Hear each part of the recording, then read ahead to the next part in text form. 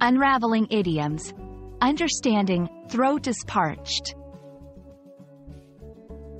Hello, everyone. Welcome back to our channel, where we dive into the fascinating world of English idioms and phrases. Today, we're going to unravel the meaning behind the phrase, throat is parched. This phrase is not just about simple words. It's a colorful way to express a common feeling. So, let's get started and explore what it really means.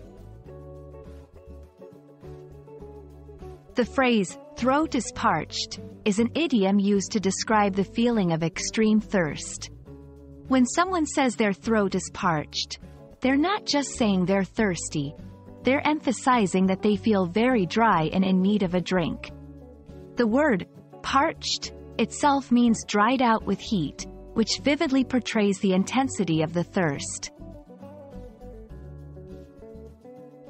Understanding where a phrase comes from can often help us grasp its meaning more deeply. The term, parched, has been used in English since the late Middle Ages. It comes from the Latin word, purgere, meaning to dry or wither. Historically, this phrase would have resonated strongly with people who worked outdoors or traveled long distances without easy access to water. This historical context adds a layer of richness and authenticity to the phrase. Incorporating idioms like throat is parched into your speech can make your English sound more natural and fluent.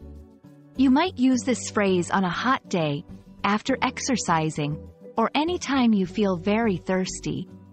For example, after jogging in the summer heat, my throat is absolutely parched. It's also worth noting that this phrase can be used metaphorically. For instance, if someone is longing to hear news or information, they might say, "My throat is parched for some news about the event." When using this phrase, it's important to remember that it's typically reserved for situations of extreme thirst. Saying your throat is parched when you're only slightly thirsty might seem overly dramatic.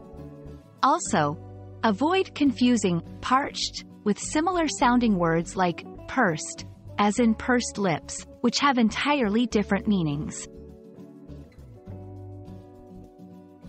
We hope this video has quenched your thirst for knowledge about the phrase, throat is parched.